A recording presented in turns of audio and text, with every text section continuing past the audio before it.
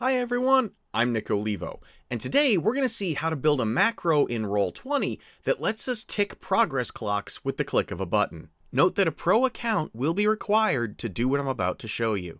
Before we dive in, I'd just like to thank Roll20 for sponsoring this video. In games like Blades in the Dark and Scum and Villainy, a progress clock is used to track the party's effort against a particular obstacle, or to track the approach of impending trouble, or to track a character's progression against a given task. So for example, a party that's trying to sneakily infiltrate a lord's manor may have a guard alert clock that gradually ticks up depending on how things go, and if it fills, the guards sound the alarm and come looking for the PCs. Or maybe there's a clock that represents the work a character is doing while they're crafting a light blade, and when the clock fills, they've successfully built it. The Roll20 implementation of these systems provides you, the GM, with multi-sided tokens to represent progress clocks of varying complexity. For example, a 4-part clock represents a challenging task, whereas a 12-part clock is something really complicated.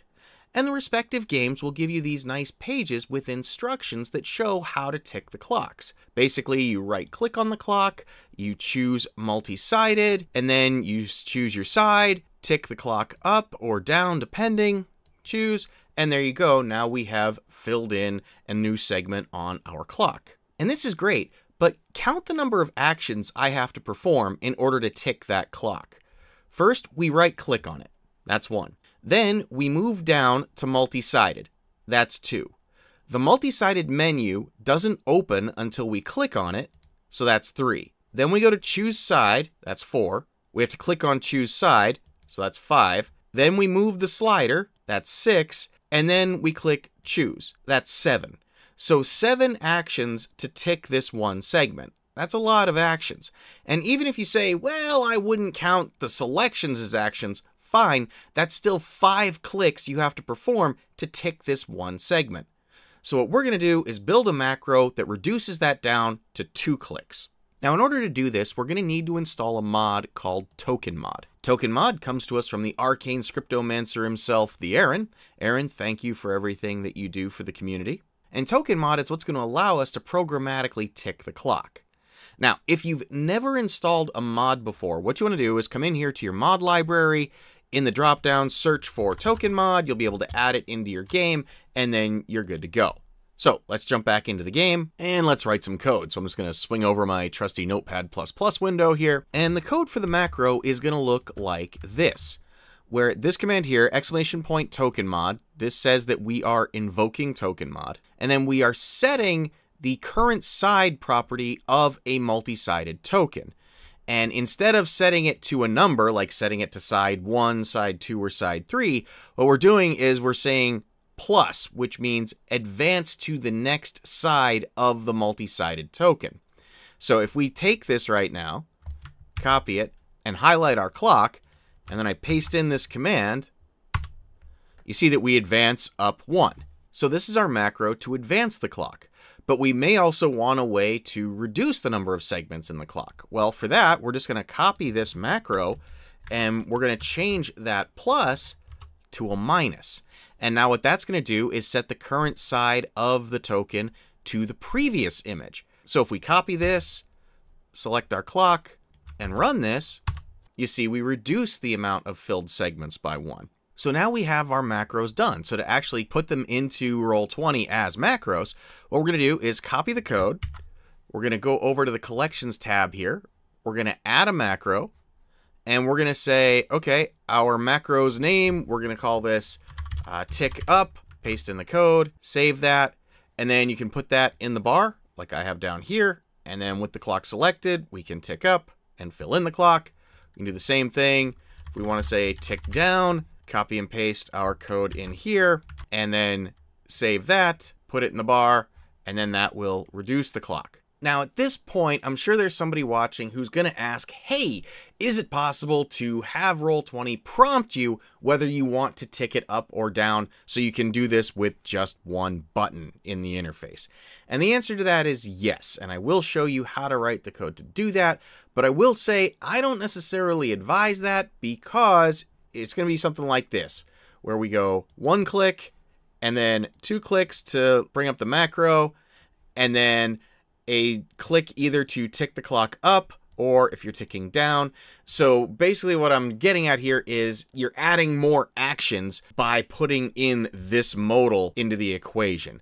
So we go from having a 2-click operation to a 3 or 4-click operation, and you're not saving yourself that much when you do it like this. So just saying, yes, it can be done. I'll tick this down right now, and you see, okay, the clock went down, so it works.